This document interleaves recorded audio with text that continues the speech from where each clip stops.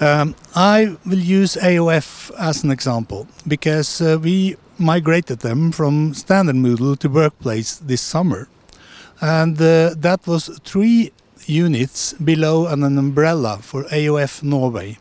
And the 3 units, they have about 3,500 students together and 440 courses, and we needed to move them into Workplace to get a better solution for them because they needed to cooperate across the units, despite they were actually in some situations competitors.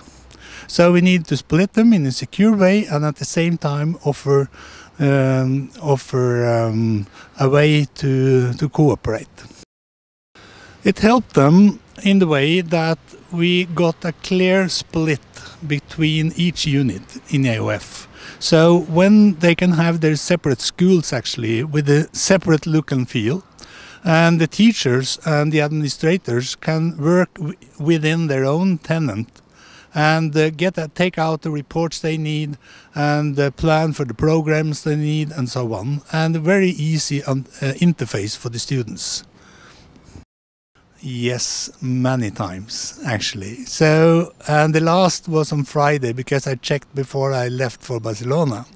Yeah, and they said, we have nothing to ask about in the support at the time because we are successful. It is really going well.